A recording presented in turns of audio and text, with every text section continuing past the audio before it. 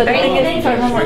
Nope, gotta go. Alright, I think we have one more thing. Okay, sorry. The people who want... Oh, I have no idea what you're talking about. That was some weird self-humor by now. She's too smart. No. So, I mean, is moving into like doing bigger budget things is a way to fund like the independent film habit? You know, I think, you know, look, I've made 5 movies where I've been the only person in the room who wanted to make a movie. I'm excited to try and do something where everyone wants to make a movie and see what I can do with it. Hugh Jackman said you're going to make it really dark. Did he? Yeah, he gave us like an interview about how how dark and twisted it's going to be. I don't think so. We're going to make a really cool film and see what happens. Do you know what? Do you have any idea? I haven't even started to think about it. The film comes out on Friday, and so I've been really focused on that. Yeah, Black Swan. So I've been totally focused on that. I haven't even started working on it. Alright. Nice to see you again. Thank you. One more, the carpetbagger. Nice to meet you, Arkansas. What's your name? It's Lauren. Lauren.